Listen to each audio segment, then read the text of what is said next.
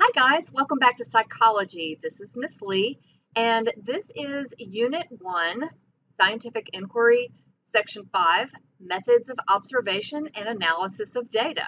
In today's lesson, we are going to talk about a variety of quantitative and qualitative research methods, including observations and correlation. We're going to discuss what descriptive statistics and qualitative data are and how they are used by psychological scientists in research. We will be defining correlation coefficients and explain their appropriate interpretations, and we're going to be looking at graphical representations of data, which are used in both quantitative and qualitative methods.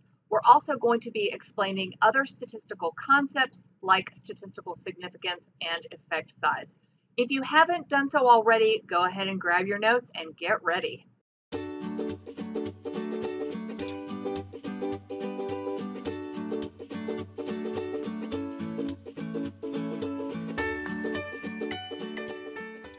So first we want to talk about the different methods of observation. It isn't just looking at something. There are actual ways of doing them.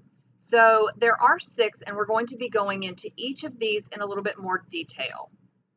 The first observational method is the testing method. So we look at different psychological tests to learn about human behavior. These could be a variety of different types of tests like intelligence tests, aptitude tests, and personality tests. Intelligence tests are designed to determine how smart someone is, and an aptitude test is designed to figure out how much knowledge someone already has about a topic. So they're a little bit different. So intelligence tests could be something like a Stanford Binet test. An aptitude test would be something like the SAT or the ACT or the ASVAB. And then we have personality tests that are very specific to just psychology. An example of that would be a Rorschach ink blot test. And this is a test that I have not only taken, but that I have a lot of fun with in class sometimes. This is a personality test, and it's a specific kind of test called a projective test. And basically what an analyst would do is present the cards that you see here on your screen to a client, and based on their answers of what they saw, they thought they could determine different aspects of their personality. So for example, in card 1, you may be looking at it and seeing certain things. What I always see in this card are 2 baby elephants dancing. They're holding hands. Not that elephants have hands, but if they had hands, they'd be holding hands and spinning around dancing. I've been told that this pretty much sums up my personality. The second method of observation is the case study method. This is an in-depth investigation of an individual or a small group. We will be doing a lot of case studying in this class.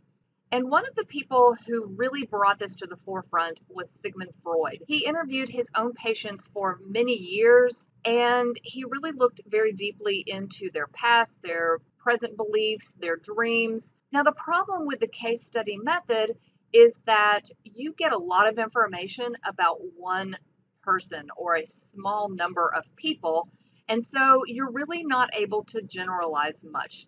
Does that mean we shouldn't be doing case studies?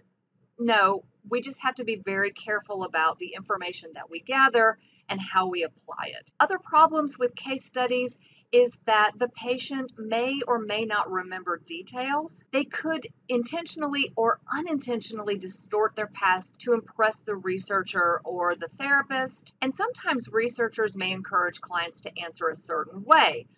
Researchers are just like you and me. They want to have their results. A lot of times they want their hypothesis to be supported. They may accidentally push a participant to answer in a certain way. Longitudinal methods, when you look at the word longitudinal, I like to emphasize long.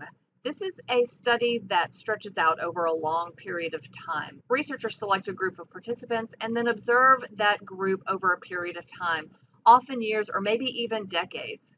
So you may look at improvements of language development over time. You can look at the individuals as they develop. The problem with longitudinal methods is that researchers have to be very patient. The cross-sectional method attempts to take care of some of the problems with a longitudinal method. Now, if you will think about how a longitudinal research study might progress, if you have a research study that is stretching out over decades, for example, what's going to happen to those participants? Over decades, you may lose some. You probably will lose some. Maybe some will move away. Maybe some will decide they don't want to be in that study anymore. And sometimes they die. I hate to think about it, but sometimes they do die. In fact, some of the longest research studies that have gone on, the researchers have died.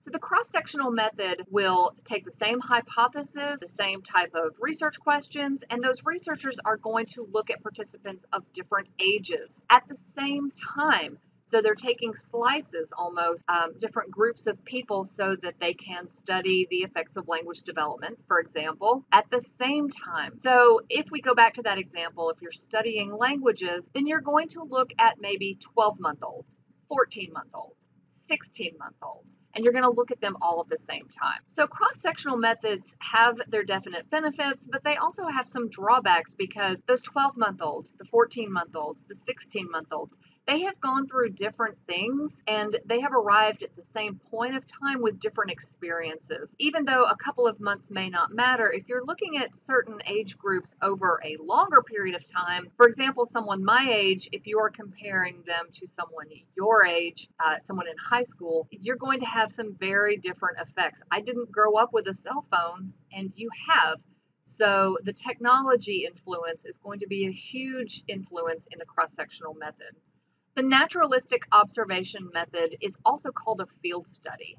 And this is where a researcher is going to look at behavior where the participant is usually found. So you're going into their place. If you've ever been in a classroom where the teacher is being observed, the administrator isn't going to observe them teaching class in a library. They're going to come into the classroom and they're going to observe the teacher in their natural habitat, so to speak. The important part about a field study is you don't want to manipulate or control any of the environment on the part of the researcher. You want it to be as natural as you can be. So another example could be going and watching the eating behaviors in a restaurant if you're trying to answer some research questions about obese and slender people. And finally, we come to laboratory observation method. This is studying behavior in a controlled situation. So this would be bringing a group of children in to look at their language acquisition skills or their social development. They're not in their natural environment, and it may or may not be important. But in this way, you can control when you see them, how you see them, and the amount of time that you see them. Animals are usually studied in this setting. So if you think about how you would look at animals, if you were doing an observation of animals, you're going to be doing them in a laboratory or even a zoo. A zoo is considered somewhere that someone could do a laboratory observation. When we are looking at the results, when we're looking at the data that we collect, you're going to have to analyze the results. One of the ways that we do that is through correlation, and that's just a fancy way of saying a measure of how closely one thing is related to another. An example of that is the taller you are, the more likely you are to be able to reach items on the top shelf. The hotter the temperature, the higher the ice cream sales. One may or may not influence the other, but you can't say for sure that they do. Positive correlation is a relationship between variables in which one variable increases, the other also increases. So people who have a higher need for achievement tend to have higher salaries. Now, you may have a couple of examples where that's not true, but the large majority of people will show that pattern. A negative correlation is the greater the stress, the poorer the health. So as one variable increases, the other variable decreases. On this slide, you see what it actually looks like. These are the correlation coefficients. So in the first box, you are looking at a positive correlation. So as one group of data points increase, so do the other. It's indicating a strong positive relationship. So a 1, whether it's positive or negative, is a very strong relationship. But a positive is indicating a strong positive relationship as one factor is going up, the other one does too. A negative one would indicate a strong negative relationship. So as one factor increases, the other factor decreases. And then in the middle, you have no correlation at all. There's no apparent pattern, there's no rhyme or reason, and there is no relationship. The thing that you need to really understand about correlation is that it only describes a relationship. It is a descriptive statistic. It does not reveal cause and effect. One thing does not necessarily cause the other. All you are saying is that the two have some type of pattern, some type of relationship. And when you carry out a psychological experiment, you're going to end up with a lot of raw data. Usually you're going to have two sets, one for each condition. We're going to get into conditions in our next video a little bit more. Those two sets of scores have to be compared some way to see if there is a noticeable difference between them. Often you need to summarize that data so that you can easily see if your study has been successful or not. Two terms that you need to know. The first term is statistical significance. This is the likelihood that a relationship between two or more variables is caused by something other than chance, so that there is an actual relationship and it's not just a coincidence. Effect size is the quantitative measure of the magnitude of the experimenter effect. The larger the effect size, the stronger the relationship between the two variables. So if you have a large effect size, if we go back to those data points, the stronger the relationship. So the positive correlation and the negative correlation boxes have a very large effect size in those two examples. Descriptive statistics are brief descriptive coefficients that summarize a given data set. That's a lot of words to say that it can be either a representation of the entire or a sample of a population. Descriptive statistics are broken down into measures of central tendency and measures of variability. So how much the data clusters around an average and how far they spread out, how much difference there is. There are three measures of central tendency, and they tell us the following. You've got an average score, which is a mean. That would be something like a GPA. The middle of the score range, which is the median. So if you take your data points and you line them up in numerical order, the middle point or the average of the two middle points, if you've got an even number of data, is the median. The most frequent score is the mode, and this is the scores that show up the most. So it is the most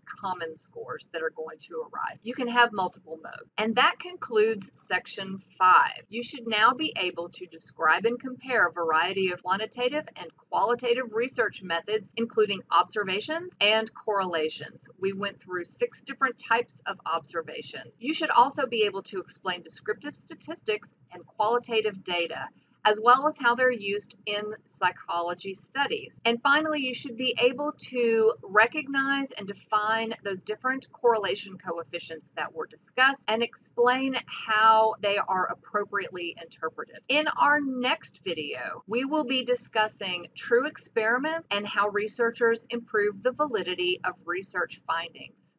I can't wait to see you then. Bye for now.